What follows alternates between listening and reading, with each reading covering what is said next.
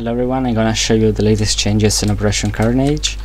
As you can see, we have a new element, which is the green door. It is a persistent level element, which means that if you leave the level and come back, it will not respawn or reset like the other elements, but it will stay down. The green door opens when all the enemies in the level are killed.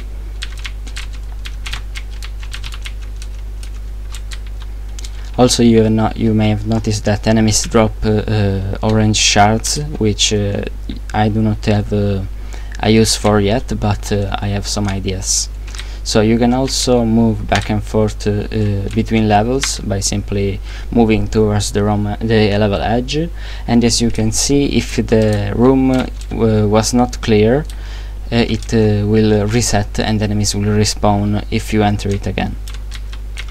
In this level on the left we have a new element, which is an enemy spawner. You can set how fast, how many enemies it will spawn in the editor, and you can also set the enemy type, obviously, and it can be used to gradually spawn enemies for the player.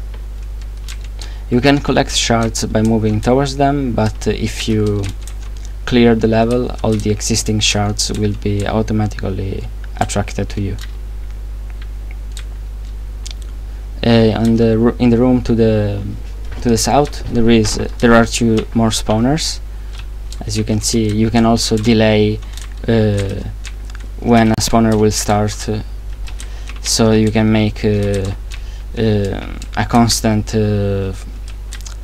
flow of enemies appear for the player.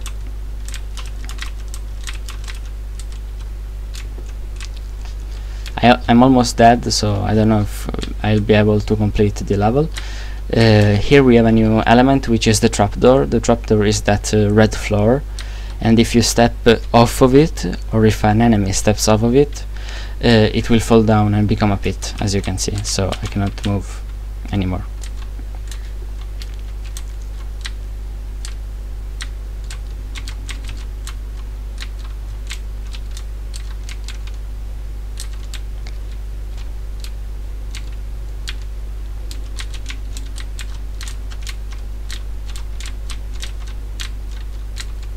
Yeah, I don't think I can complete the level anymore because the enemies destroyed some trapdoors, and they had to drop all of them to open the red door, which opens when all the trapdoors in the room are destroyed. Also, I may have to make the shards not collide with the pits, as they have a strange behavior, as you can see.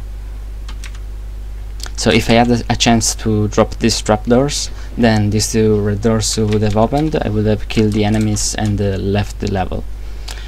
Well, thank you for watching, I will keep you updated.